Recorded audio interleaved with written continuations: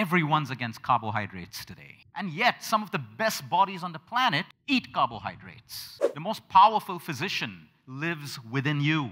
The Western ways put us into a box. I have nothing against the West, but they're fantastic at packaging any concept.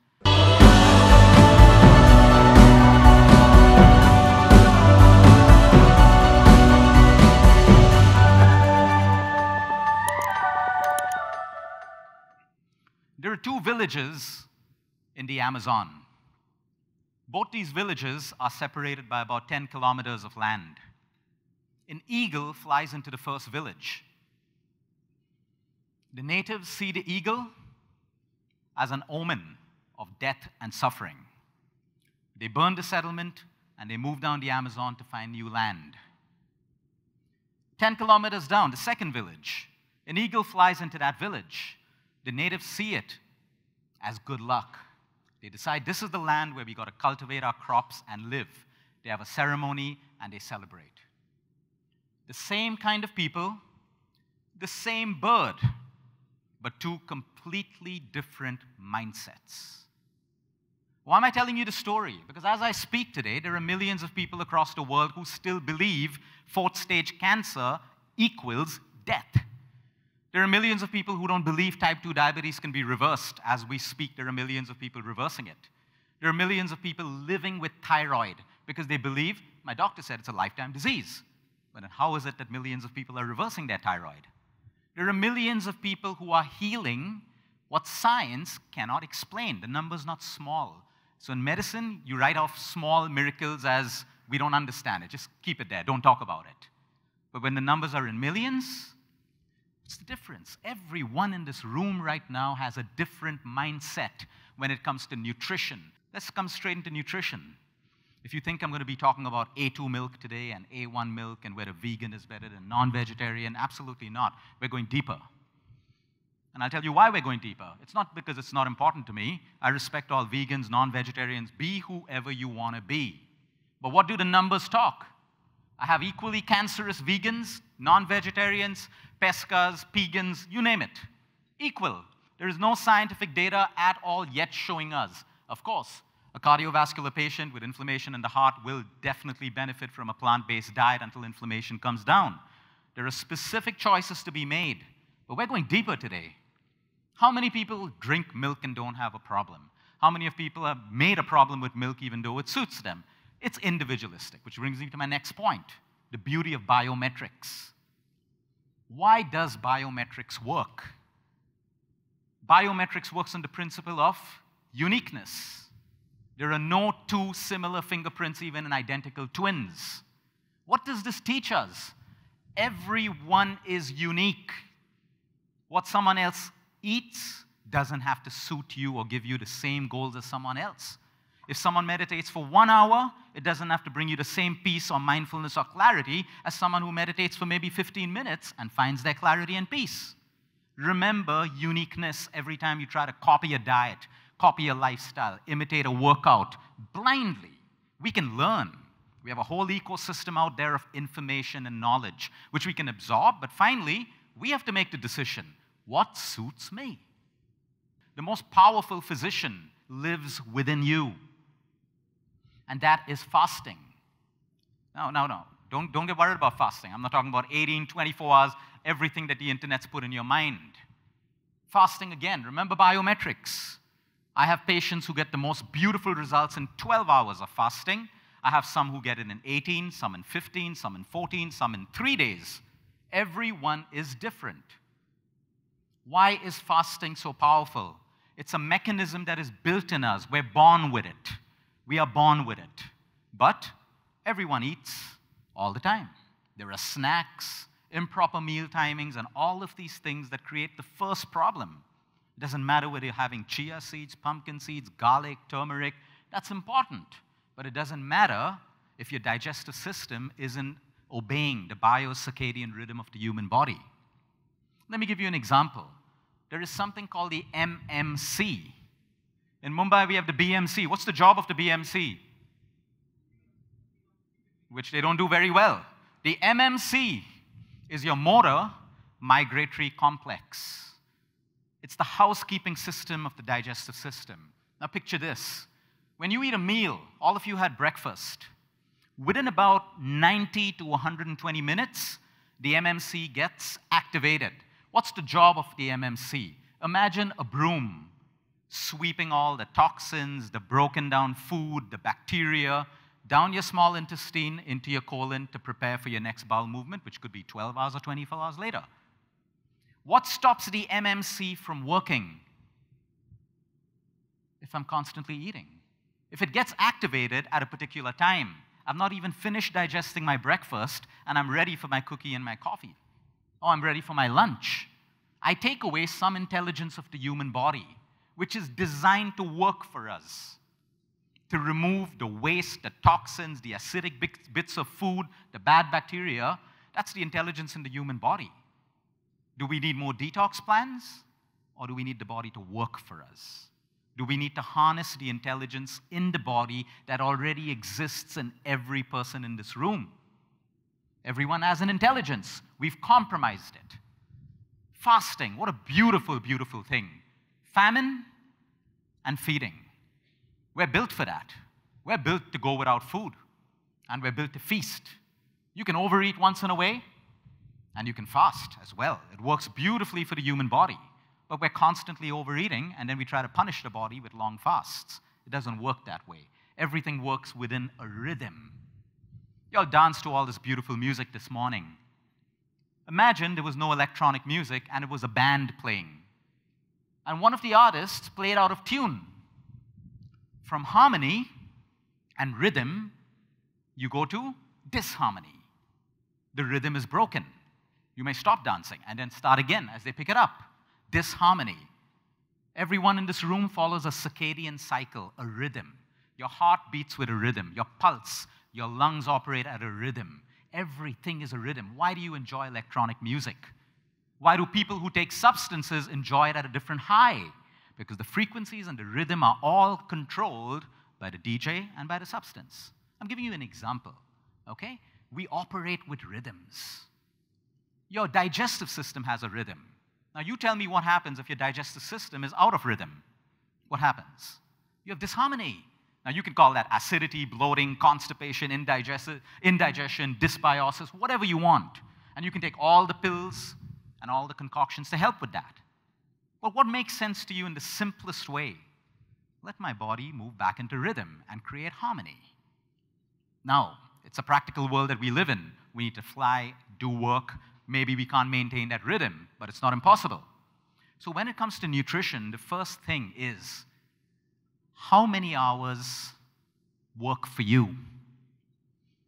And you don't need to do it the Western way. The Western way is put us into a box. I have nothing against the West, but they're fantastic at packaging any concept. 16:8. Oh, I'm in the 16:8.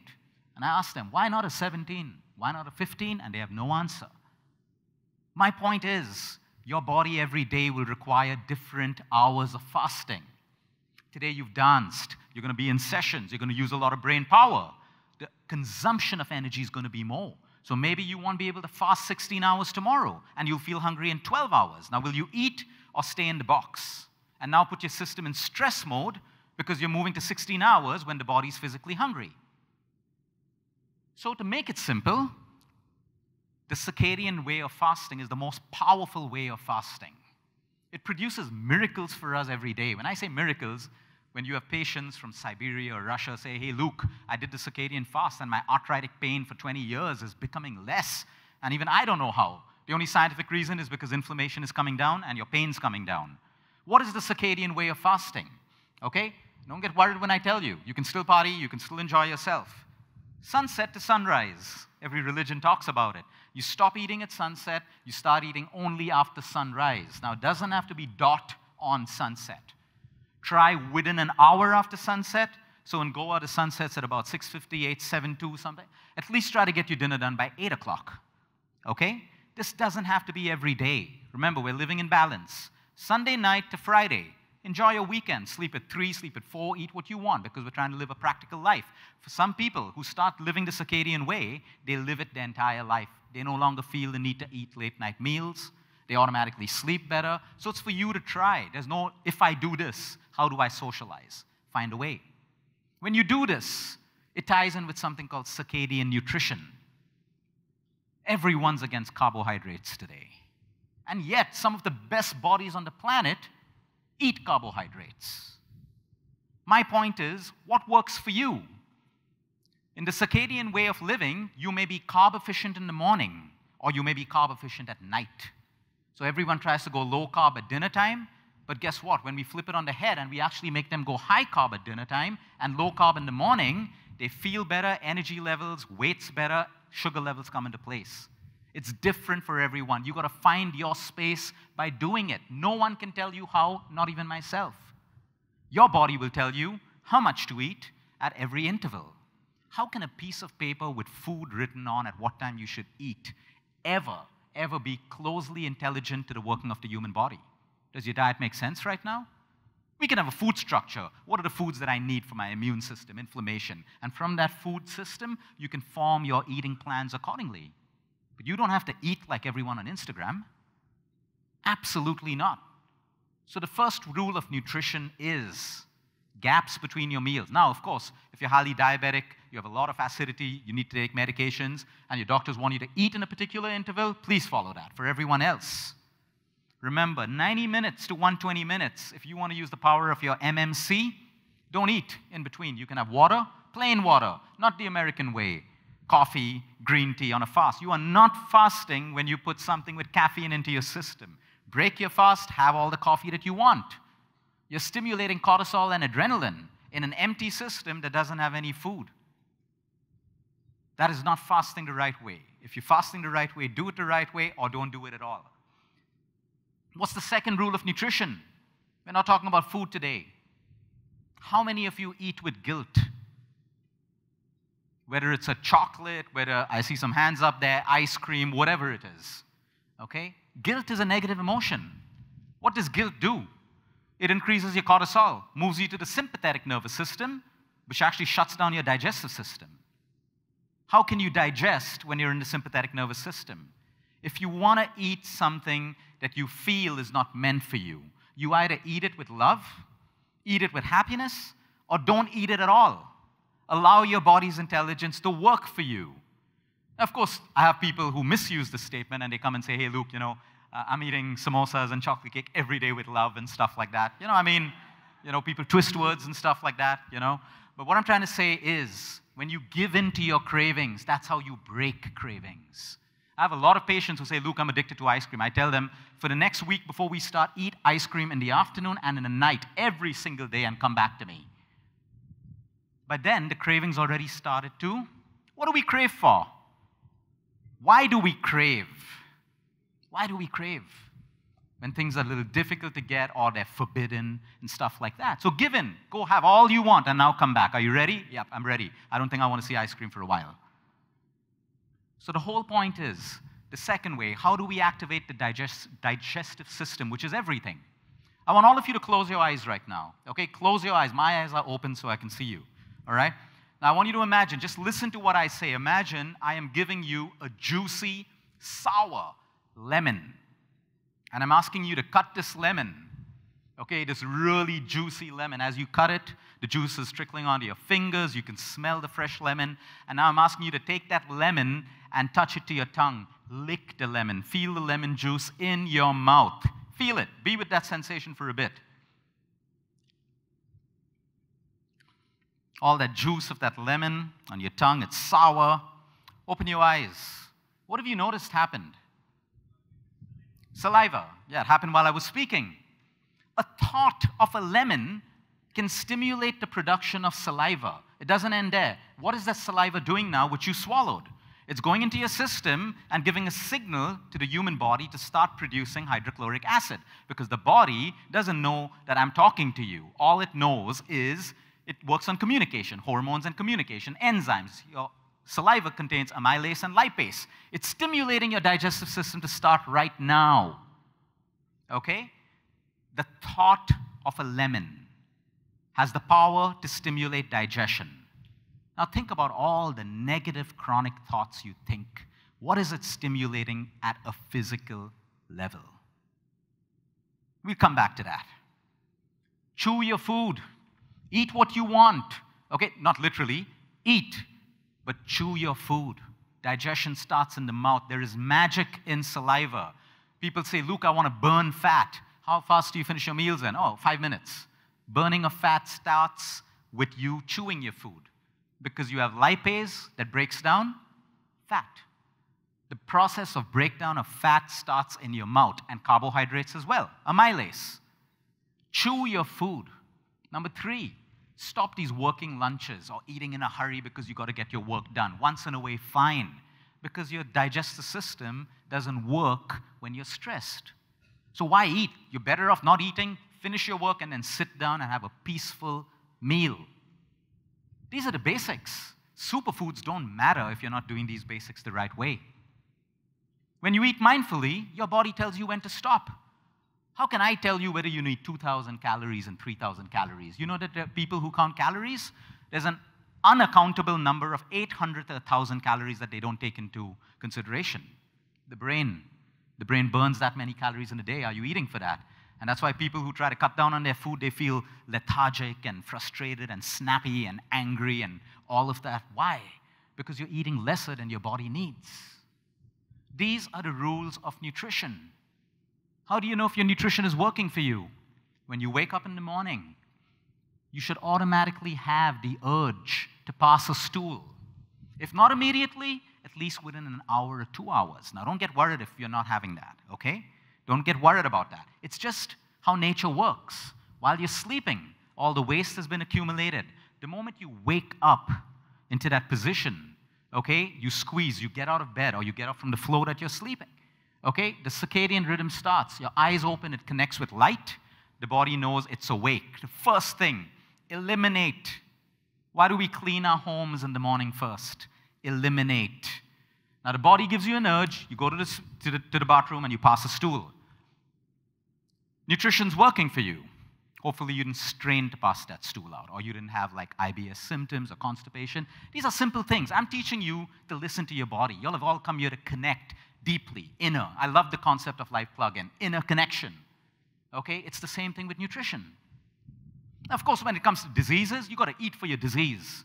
An ER-positive breast cancer will have to eat for their disease because of the hormone involved. A prostate cancer patient, a diabetic, an Alzheimer's patient, an autoimmune patient has to eat for their disease. But we're not talking about that today. We're talking about the basics. Nutrition, simple. I'm not even mentioned the word organic yet. And I'll tell you why. Organic's good. Support your local farmers, support the environment. Everyone's aware of Tata Memorial Hospital. Yeah, handles under poverty line cases of cancer for children and adults. What do they eat? Do they even come close to the diets that we can consume?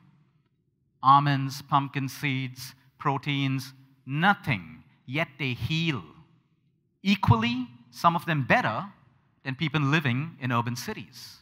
So do you think food is really the deal breaker over here? The game changer? No, they go back and they have a carb-heavy meal with lentils and rotis and jowar and bajra. They don't have concoctions like wheatgrass and all these things that we have. But they're still surviving, and many of them are thriving. So yes, nutrition is important, but it's not everything. It's not everything. You can be basic with your nutrition, but smarter with your movement, emotional wellness, and sleep.